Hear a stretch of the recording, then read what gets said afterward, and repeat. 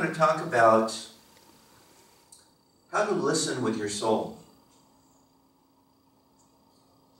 And the reason I want to bring this up is because I've observed, well, for many years, but also being here in India, that as I meet people, travel around, and experience the culture here, you're probably aware that while there are some areas in America that are quite crowded, India's got us beat in terms of crowds of people. And I think that that's a factor in this. I don't think it's the only factor. But what I've observed is that in order to deal with that, I know in Japanese culture, the walls between the rooms in some of the homes are just paper. And so people actually learn to turn in and ignore other things out of courtesy. So they train themselves not to see and not to hear things that are none of their business. And in this way, they create a certain kind of privacy. It's a protection against all of the closeness, people being so close. And I think there's a factor in that here in India is that people, because you can't control it, because it's so overwhelming, there's a tendency to shut it out. And that in itself is not a bad thing, but when we shut things out, sometimes we shut out more than we intend. And so I've observed, and again, this is, I've seen this in America too, but, well, you know, I'm always making fun of drivers in India, and I know that you all do it too, so it's okay. But Indian drivers don't pay very much attention to the other people on the road. In other words, they just pull out and they assume that everyone is going to get out of the way. They don't even look. So in that sense, they're not listening. You see what I'm saying? They're not listening to the circumstance. They're just in their own space. And I've seen many times, especially, you know, shopping areas can become quite crowded. And the aisles are quite narrow. Well, the streets are narrow too in many places. But what I've observed is that people will stop in the aisle and block it up and not be aware or even concerned that they're blocking other people. And of course you see this on the streets too. The cars will stop in the middle of the road for no reason. And it always amazes me, Indians are used to going around. So it doesn't matter how jammed things get, Indians will figure out how to keep it moving. And I do admire that. In America, we go, I don't know what to do. So, but this is an example of not seeing outside of your own personal space. And listening is connected to this sense of space. Well, this happens when people are talking too. If you think about when you're listening to, you're having a conversation, are you actually listening to the other person? Or are you thinking ahead? You know, in other words, they're talking and you're thinking about what you're going to say next. Are you really actually listening? Or maybe you're hearing what they're saying, but are you giving it how much attention? Most of the time we give it very little attention. And this is one of the reasons why people don't find communication very successful much of the time, is because they're both so busy in their own internal space that they can't reach out to find harmony with that other person in terms of whatever they're trying to get to. And I've shared this before, but I observe in negotiations. So in India, the level, the volume level and the intensity level increases. Okay. You know, then the negotiation is complete and then everybody's friendly again. And people don't even recognize that that's what's happening because it's such a normal part of life No, this is just the way it is. And if you could see it from another space, you would have a different point of view if you can see that other point of view. And this is one of the things that these pictures that I'm trying to paint are connected to the power of listening, which is connected to, in its original form, is the power of perception, soul perception. Consciousness is infinite consciousness, but it's been brought down to the level of ego consciousness and the thoughts, conscious and subconscious thoughts that we have every day, and the reactions that we have every day. You know, when we're listening to people, our reaction to that is colored by our past. And it could be our past in terms of this life, but it could be our past in terms of other lives. We have negative reactions to other people's points of view that aren't just connected to the information that they're actually saying. We get underneath it, it's tone of voice. But ultimately, I think most people today recognize that we respond to vibrations in people. Their essential energy, quality of consciousness that's coming through as energy. So we need to understand that all of life is an expression underneath of energy, and underneath that energy is consciousness.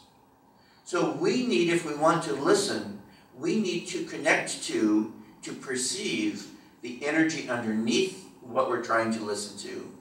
And we need to then understand that that energy expresses qualities of consciousness, not just information. So let's say you're listening to music. You're not listening just to frequencies of notes. You're not listening just to words, but you're listening to an expression of consciousness. So if we begin to see life through that filter of consciousness, and this is what I mean when I say soul, listen with our souls, how to listen to life with our souls. It's a combination of mental, physical, and spiritual energy. It's all of those at the same time. It's not that we shouldn't listen to music to hear it, but we also, along with the musical content, need to listen to the consciousness underneath it. And that is expressed both in terms of the composition, but also in terms of the musicians. The people who are expressing the vibrations, the consciousness of the composer. And so all of these components are part of listening. So in terms of our own personal life experience, most of us grow up listening through our ears only. We hear things.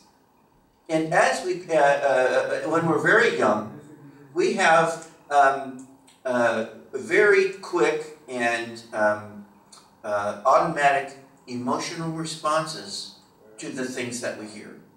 Could you, it's kind of disturbing me actually. Just have him go upstairs.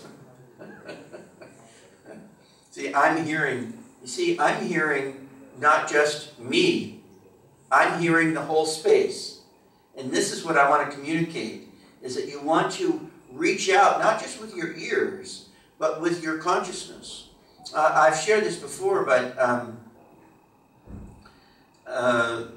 you see, he doesn't realize that he's disturbing me. You see, because he's not listening from that side. And not just with his ears, but with perception. I've shared in the past a story back in the 70s, actually it was 1976.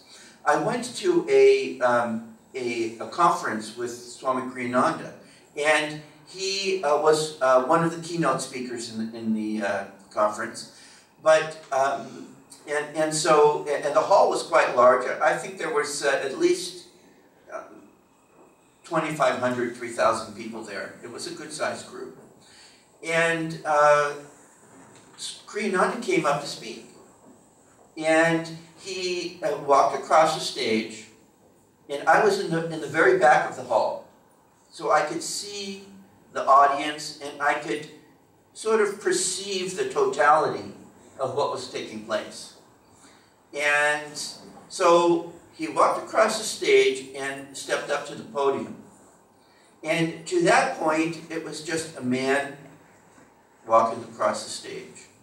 But there was a point at which he stepped into the podium, and I can only tell you that I perceived this happening, is that he somehow went from being a man at the podium to being fully present in the whole room. And he's talked about this in the past, where he talked about consciously doing that. And what he said that he was doing when he did that is that he said he was listening.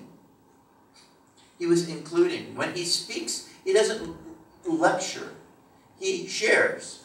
And sharing implies a two-way communication. Sharing is not just talking at people, but it's a kind of back and forth flow. Even if the other person isn't speaking, there's two-way communication. You're tuning into, you're being with that other person.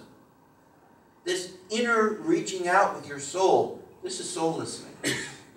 And when we do this, we receive intuitive perceptions and understandings that are past just the cogs turning in the mind. And it's deeper than emotional response. Emotional response, when you're listening to music, you say, well, I was moved to tears. Okay, this could happen easily. But when we are moved to tears, when we react to life strictly emotionally, emotions are ego-bound. When we listen with our emotions, we're listening only to our personal feelings. And our energy flow from previous connections of past karma, whether they be this life or last life, some emotional response. This is only me-oriented. We have to learn to listen outside of that. I'm not saying we should never have an emotional response. You can't control it much of the time. But we want to learn to expand our perception so that our personal emotional response is such a much smaller part of what we're hearing, of what we're perceiving. And eventually, it will very much be in the background. Master, when Sister Janamata passed, he cried. When he was a child and his mother died, he was very upset. Now, as an avatar, he didn't need to have those responses. But the key is those responses didn't control him. He controlled them. As a young boy, we don't fully understand what that looked like from inside his head. He was playing the role of a young boy. You know, as an avatar, it's a completely different circumstance. But we know as an adult, when Sister Janamata passed, you know, he said he saw her expand out into the watchful state, into the state of complete union with God. That you wouldn't be sad about that. But he was also, as a human being, he was seeing that his friend, his supporter, was going to be away. And so he could see both at the same time. And he would allow himself to be, quote-unquote, human and normal, while he was simultaneously one with infinite spirit. Our goal is to be like that, to be normal. Kriyanandaji was so kind of normal in his own way, in the way of being him, and yet he was simultaneously, you could perceive through his life that he was connected to this much larger reality. And if we were open to it and sensitive to it, we could feel it and ride it. We could, and this is darshan. This is why we want the vibrations of the saints, because we can ride their vibrations, but we have to listen with our souls to perceive them. And when we meditate, and everything that we do in the spiritual life is geared for creating a better ability to have this deeper perception, to have this ability to perceive more of what life truly is, of which the physical plane is only a very small part. But we've been trained only to listen to the senses. And we need to have soul perception. We call it superconsciousness. And that is that which is most closely connected to God consciousness, infinite universal consciousness. So, one of the ways that we, when we talk about newcomers come for the class of meditation, and I often do this little breathing exercise where I have them take 2 breaths and have them check and see if any mental change takes place if you just take 2 breaths. And almost most people feel a change. You feel calmer, more quiet, more connected inside. And I said, well, what happened? You've been breathing, how many breaths have you taken since you came into the class? Who knows, hundreds, thousands. But you take 2 conscious breaths, and it's a completely different experience. And yes, there is a certain physiological aspect to it, but the larger part of it is that when we do things consciously, it makes it a complete difference as to what we perceive and what gets accomplished. So, if we want to listen with our souls, we have to listen consciously. We have to pay attention to what's going on. We have to get past this cultural tendency to close things off, to disconnect. And when we listen to life, we have to realize that we're not just listening with the ears, but with the power of perception, which is connected to spirit. So the more we listen with our spirit, with our inner intuitive perception, the more of life we're going to hear. More things we'll see that are underneath the surface of what's going on. So when you're talking to people, listen. Listen to the totality. Reach out past just the words. If you want to know if people are telling you the truth, feel them. This is actually a part of American slang. One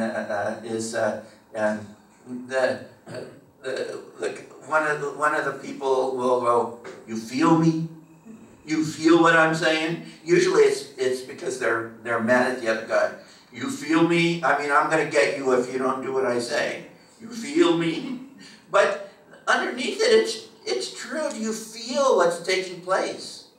So, this feeling, again, is not emotional response. Initially, you will feel your emotional response, but you have to take it to calmness. You have to take it to that inner stillness. It's in this inner stillness that we can then perceive larger realities. And this, so listening inwardly in stillness is an essential component to listening, to perception. And this is why meditation is so important, and this is why Kriya is so powerful. The Kriya, a yoga technique, is so powerful because it takes us to a deeper, well, one of the reasons, because it takes us to a deeper level of calmness. I had the opportunity to be in seclusion with Swami Kriyananda, and for an extended period of time. And at that time, this was again back in the 70s, and to that point, this seclusion period took me to a deeper level of stillness than I had ever experienced before. And I began to, well, most of you know that Kriyanandaji was a prolific composer. And one of the reasons I talk about this today is because we're having a concert with the Joy Singers. But it's a subject that I've wanted to talk about because I've observed this closing in and limiting of how we affect others as well. It's not just what we see, but how is what I'm doing affecting other people. And we have to listen in order to realize that. And music is very much a part of the Ananda culture. And mostly we only play Kriyananda's music, occasionally some other things. But mainly Kriyananda's music. Fortunately, with 400 pieces of music, there's a variety. But there's a certain commonality in all of his music, and that is that it makes you feel peaceful inside. It calms you down. I read recently an article, they were talking about people who have trouble sleeping. And they're saying, well, if you wake up in the middle of the night and you can't go back to sleep, listen to some soothing music. And that will help to calm you down a little bit. It might help you. But the thing they didn't get in this article is something that I got in this seclusion, which is I thought of Swami's music as being calming, because relative to everyday life, it was calming. But I had gotten in this seclusion into a state of peacefulness, calmness, that I had never been to before.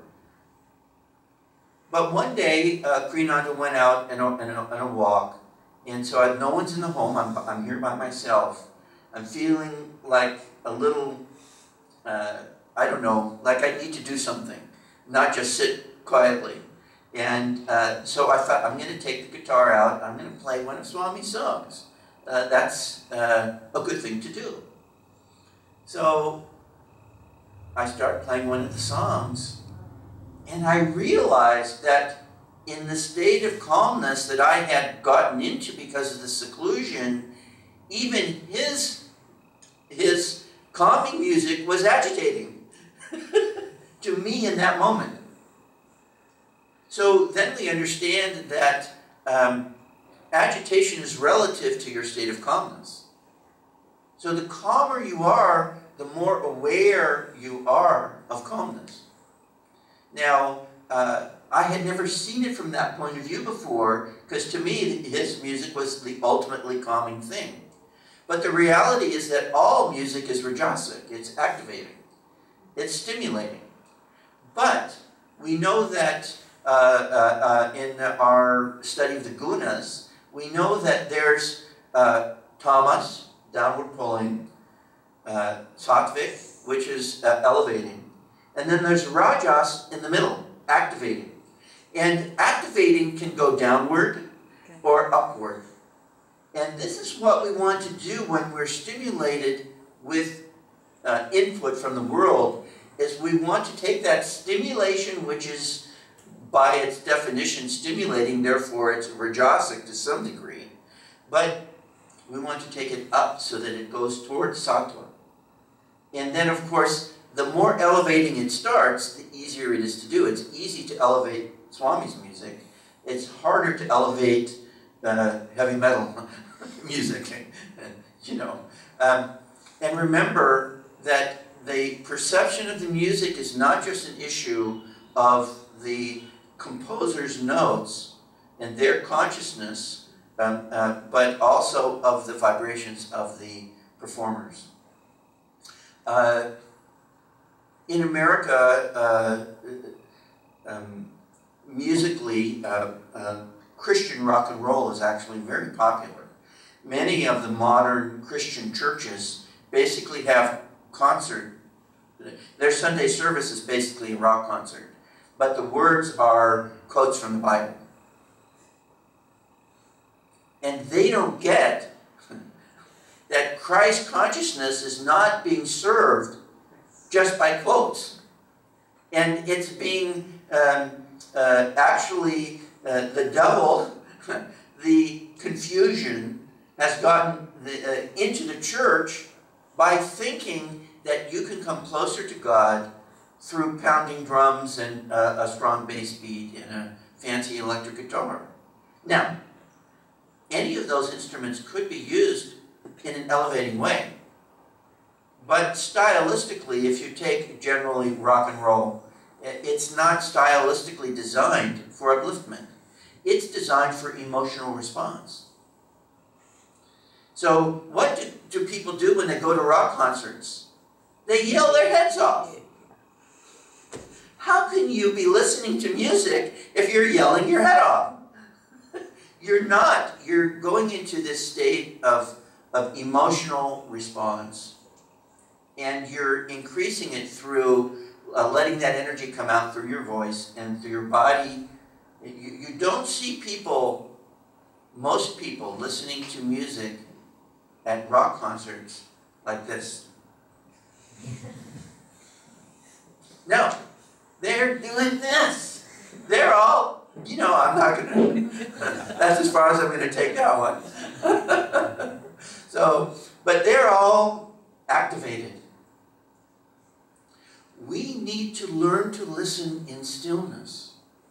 Go to the heart of the music, whatever you're listening to, the heart of the conversation, the heart of the circumstances in life that you find yourself, and listen to, with your spirit, the vibrational essence of what's taking place. I remember when I came to Ananda and Swamiji we didn't have a choir. It was just Swami, which I liked. And he would sing, he did an album called Songs of the Soul, but he would sing, for example, one of his songs, Through Many Lives, and talking about the soul's journey and how long it takes, and how,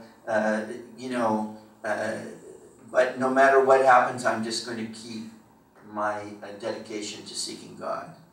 And he would sing, of course, he had a beautiful voice, but what made his voice more beautiful was the vibrations. And so you got this incredible blending of, initially it was emotional response, but if you learn to listen in the calmness, it was this pure uplifting aspiration for spirit. And you could ride it. You just go into his voice, and this is one of the reasons why Master said that chanting is half the battle. Because it's much more easy to sing than it is to meditate. Right away, you're because you've got something to do. I mean, something more physical than a meditation technique. And then what you're doing is you're riding a wave of consciousness in the direction, in an upward, elevating, sattvic direction. This is what we want to do all the time, is ride life and to recognize that life is always in motion. Life is ever new consciousness flowing. So what we want to do, and everybody talks about, people like to talk about Kundalini. I want my Kundalini to rise. And what we want to do is to begin to recognize upward flowing energy in the spine, and we want to ride that with our consciousness. And it goes up and it expands out. And in this way, we begin to ride inner currents of consciousness that we had never perceived before. We didn't know it was there. But we begin not to just theorize about it, but to actually experience it. This is the essential truth of the spiritual life, is that it's an experience, it's not just a story that you hope it is true. It's an actual experience. So when you listen to music,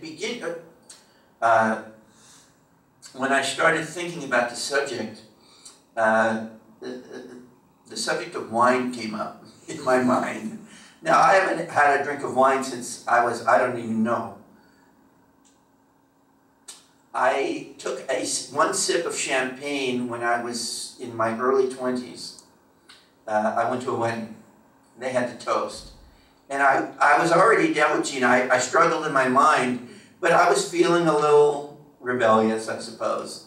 I've never liked alcohol, so I took a sip of it. Previous to that, very little alcohol in my life. I had other problems, but that wasn't one of them. In any case, I happen to know more about wine than I should know, in as much as I don't partake of it. You see, when you drink wine, you're supposed to sniff the bouquet. You know, how's it smell? And look at the color. You know, look at the color. I have an expert over here. He's going, yes, yes. He's going, yes, I am. No problem. Okay. So then you take the sip. You don't chug it. You don't just gulp it down. You let it trickle down the palate and let it swoosh around in there. And then you get the aftertaste. Then you get that, how does it feel afterwards? This is how we should drink life. Check it out. Check the bouquet is the vibrations. What does it look like on the outside? But then go more and more deep into it. And then, how do you feel afterwards? This is one of the ways that we should evaluate all life experiences, is as to whether we want to do them again or not, is how does it make me feel after I've participated? Do I feel depleted? Do I feel agitated? Does this make me angry, upset, or disconnected to something more positive in my life? This is the way to evaluate, rather than is this on the list, so somebody says this is okay, and then they say no, it's not okay. That's not the way we do it. And to recognize that no matter what we do in life, whatever life experience God gives us, we can redirect the energy of that experience in and up.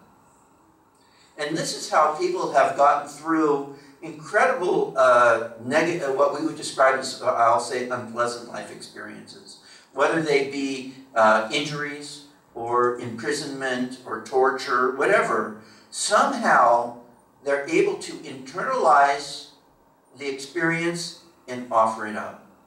Connect it to not just intellectual offering, but an actual flow of energy, an actual inner offering. And this is something that we need to do when we pray. It's not just intellect. It's a flow of consciousness. It's a flow of consciousness to infinite consciousness. And this is what we need to recognize, is that we are infinite consciousness, stepped down to soul consciousness, which is individualized spirit. So the components of the very thing that we describe ourselves as a soul, is infinite spirit. But with limitations, it's become individualized.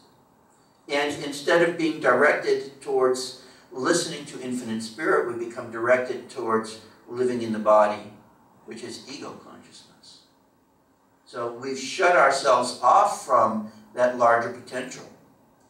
So and in fact, all of meditation is about learning how to listen with your spirit.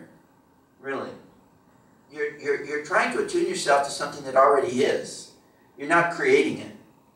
You're just getting into the flow of it and gradually perceiving more and more of it. So I encourage you to do some experiments in listening. Deepen your ability to listen in meditation, to perceive. When we call to God, then listen. Listen for God's voice. And it's not just the voice of, yes, I heard you. But it's the feeling of the presence. This is why Om in Christian tradition is called the Comforter, the Holy Ghost. You feel this comforting presence, but it's only experienced in deeper and deeper calmness.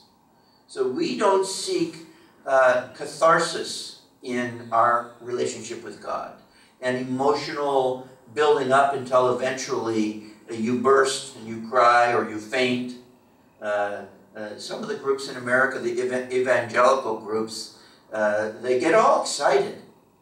And again, with the rock and roll and whatever, however they produce this excitement, yes, it's good to raise the energy, but then you have to take the energy, direct it inward and upward.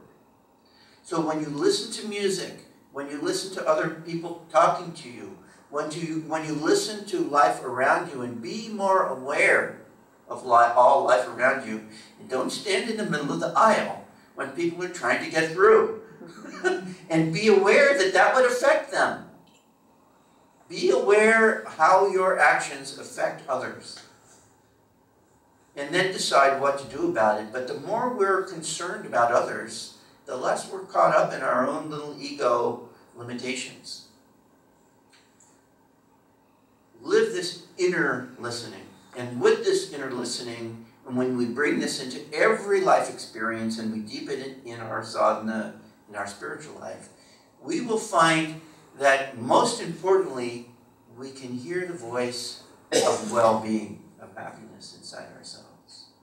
We'll stop living in emotional response and we'll begin to live on the river. Remember the definition of God from a yogic point of view is Satchidananda.